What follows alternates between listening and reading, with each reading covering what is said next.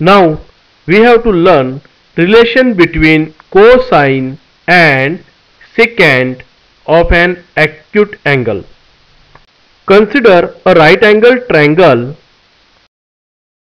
with vertices O, Q, P, where Q is a right angle.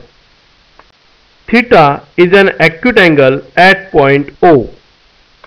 Cos theta is equal to adjacent side upon hypotenuse is equal to OQ, adjacent side of theta, upon OP, hypotenuse.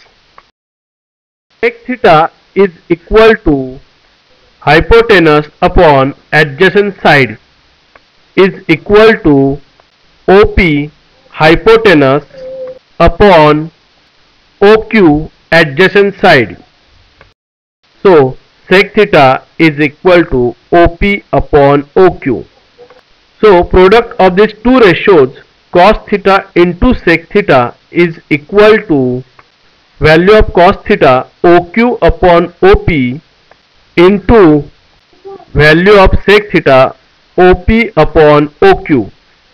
Dividing OQ from numerator and denominator and dividing by OP to numerator and denominator, we get cos theta into sec theta is equal to 1.